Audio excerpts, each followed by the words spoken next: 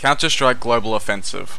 Hey, what is going on guys, my name is CZ-750 and welcome to a CSGO video. Today there was an update on the 10th of December 2014 and we got a new map, D-Train, which is actually just reformatted and changed up a lot, and also an update on the CZ and some other things. So I'm going to go through these things just to show you. So I'll start out with the gun. I won't go through the map yet, I'll just start off the little things first. The first one is going to be the CZ-750 auto. Now the first thing you might notice is the magazine size has been reduced to 8 and the reserve ammo is now 16, 3 mags in total. So that means you have more bullets in magazine size, but you'll have less bullets in one spray. The damage has been reduced slightly, the firing rate has also been reduced slightly. And the CZ takes nearly twice as long to draw and has an updated draw animation, which I can show here. He takes a clip, puts it in. Not exactly sure why they did this. Maybe because the CZ is a bit OP for damage and stuff, but the animation, yeah. Now if I switch over to CT here, I can show you something else. Right, so we're in the CT spawn now. Now the first thing I want to show you is that the M4A1S, which is silencer, price has gone up to 3,100. And the price of the M4A4 is still 3,100. Which means both of the rifles are the same price. And the only reason people were using the M4A4 is because it has more bullets. If the M4A1 had more bullets, it would mean everyone would be using the M4A1 because it's got more accuracy and such. So I'm not exactly sure why they upped the price and not give more ammo to the M4A1S, so there's kind of no point using the M4A1S unless you like the accuracy, but the same price as the M4s now, which is, in a competitive game, a kind of a kick in the dick. Also, I'll show you here, the Deagle actually has been reduced to 700, not 800, so that's only been reduced by $100. And I'll switch over to the T side just to show you this too. The Tech 9 sound has been updated.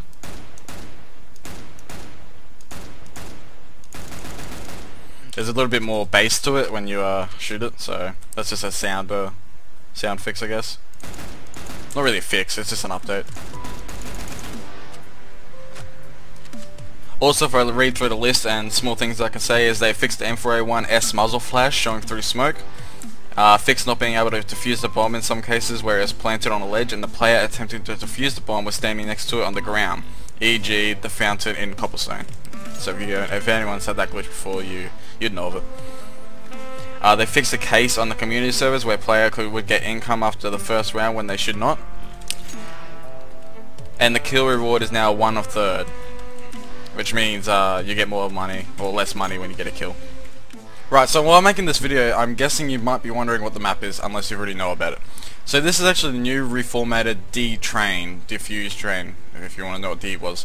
Now, train was not used at all when we were playing matchmaking, because no one liked it. It must have just turned shit. I liked it, personally, and I personally don't like this train, but I'll go through it anyway. So, this is the T-spawn here. It's a lot different from the old one. And you go right up here, so this is where the mid-con is for T side, and you can see this is a lot different.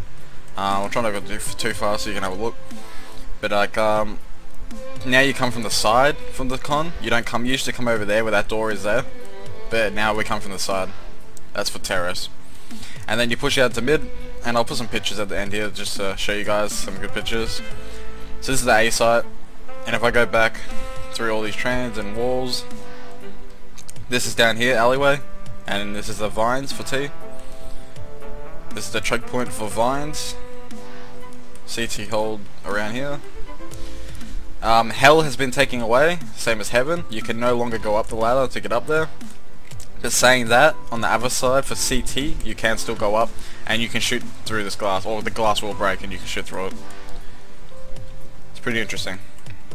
So that's the A site. Everything's still the same. It's just a lot updated. I'll put a trailer from Valve in the description here, just so you can show you like the differences from the old train to this one. So this is the spawn. You now have to jump up here to get up to CT con, and this is B site. It's the same way to get through from here from CT spawn. You can hold up here. Not big difference, but it's just big enough that it's a lot different. This is the toilet still. This is the bathroom. SL.